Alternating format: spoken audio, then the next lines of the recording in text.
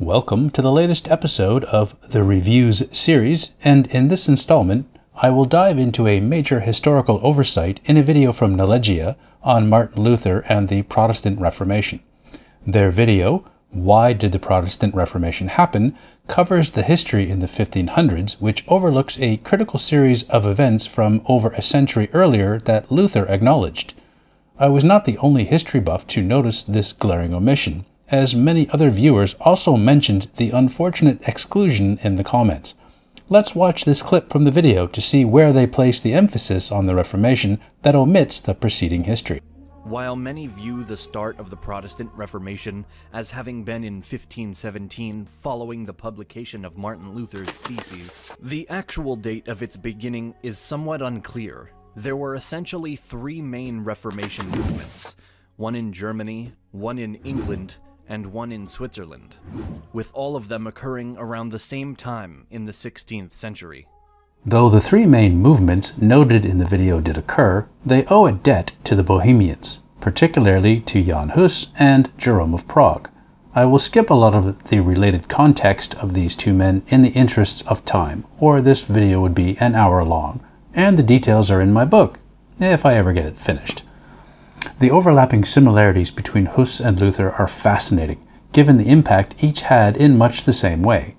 Both men challenged the selling of indulgences, both translated Bibles into their local languages, with the result being the crystallization of the Czech and German languages, and both men faced the wrath of the Catholic Church.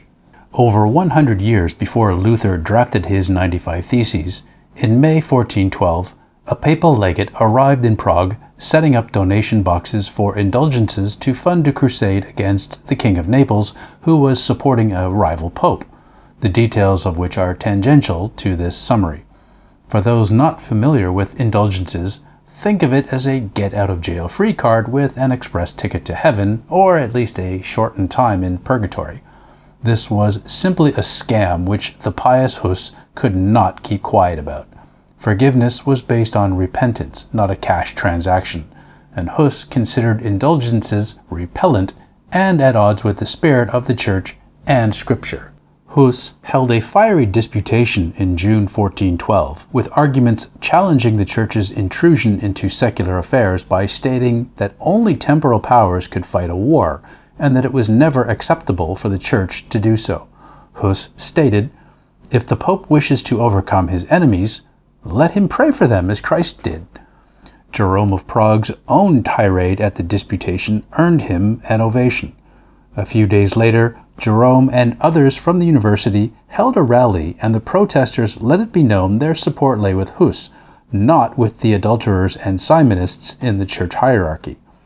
Three working-class men who shouted down the indulgences in a coordinated campaign across three separate churches were subsequently beheaded for their impudence, becoming martyrs to the Bohemian people and further inflaming anti-church sentiments. Predictably, the opponents of Hus lost no time in letting Pope John XXIII know that this troublemaker, who had been excommunicated 2 years earlier, was not only still preaching, but opposing the sale of papal indulgences.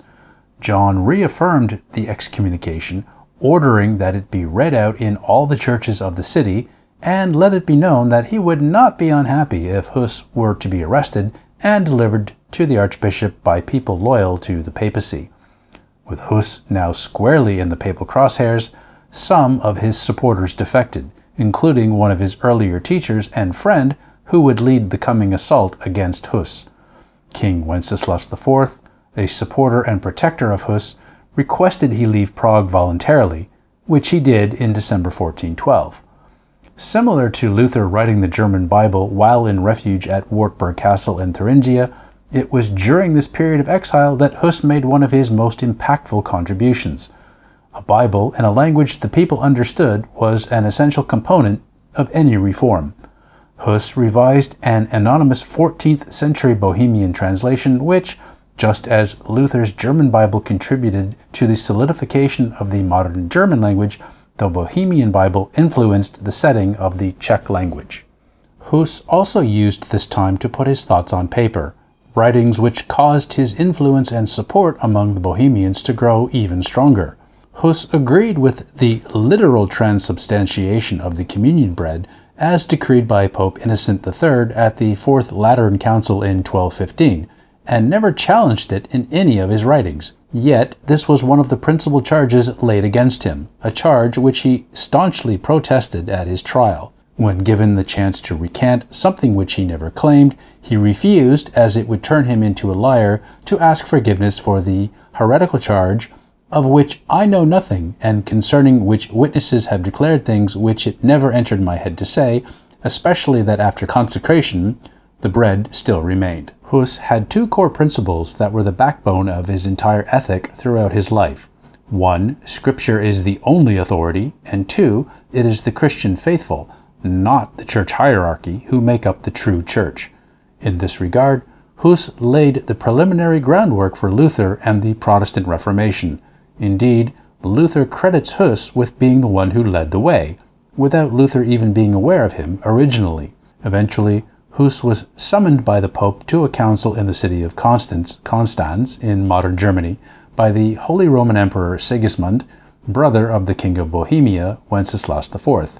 Kunz writes, "It was foolish for Hus to go to the council, as he himself foreshadowed he would not come back to Prague." Because of this realization, some speculate perhaps Hus had a desire to be martyred for his cause. Skipping over the details of the trial at Constance, we go straight to his martyrdom. Hus was given one last chance to recant while tied to the stake, and replied, "God is my witness that I have never taught nor preached those things which have been falsely ascribed to me, and the chief aim of all my preaching, writing, and acts was that I might save men from sin. And today I am willing and glad to die for that truth of the gospel which I have taught, written, and preached." On July 6, 1415, the foul deed was done, and his ashes were collected and thrown into the river to prevent his remains from becoming a relic of veneration.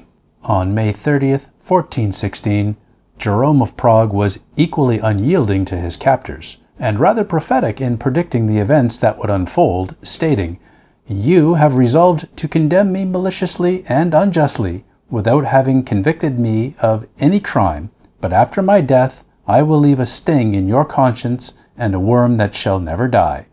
I make my appeal from hence to the sovereign judge of all the earth, in whose presence you shall appear to answer me 100 years hence."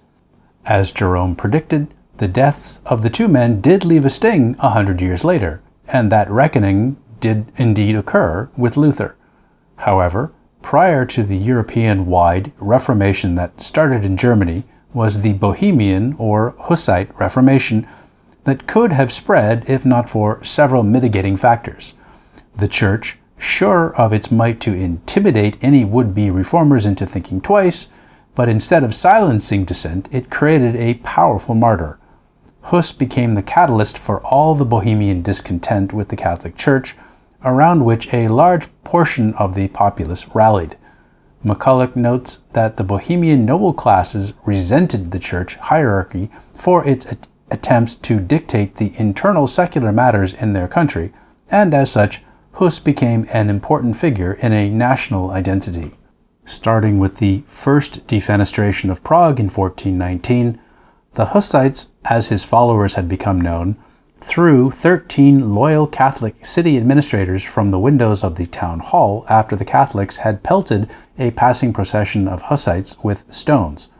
Afterwards, there ensued 14 years of armed conflict, the Hussite Wars from 1420 to 34, in which the reformers defeated all 5 papal crusades sent against them. The Bohemian Reformation was factionalized between the Catholic-leaning moderate Utraquists and the hardcore reformers from the city of Tabor, known as the Taborites. Scholars speculate that it was this infighting that helped prevent the Bohemian Reformation from spreading throughout Europe. The Bohemian Reformation continued for 2 more centuries and sparked the 30 Years' War from 1618 to 48. Following the Peace of Westphalia and invoking the doctrine of whose realm, his religion, the Habsburg king forced the Hussites to convert to Catholicism. McCulloch highlights several intriguing points about the Hussites, such as their church having no archbishops and consequently power devolved to the local nobility and city leaders, just as happened in the Reformation with decentralized Protestant churches. Also, the Hussites used the local Czech language in their services. Consequently, McCulloch notes that this was the first instance of a church of the Latin Rite independent of Rome, though a few isolated Bohemian regions remained loyal to the papacy, and it was only then that the term Roman Catholic could appropriately be applied to those enclaves. Almost 200 years later, another renegade Catholic priest was burnt at the stake in Rome for challenging church doctrine, Giordano Bruno. In 1889, a statue of Bruno was erected in the square where he was brutally executed, and around the pedestal are medallions to other martyrs of church intolerance, including Hus and the man who influenced much of his thinking, John Wycliffe. If you like my content, please like and subscribe to get notified of new videos. Please also consider supporting my work by becoming a Patreon sponsor. You can also find me on the following platforms: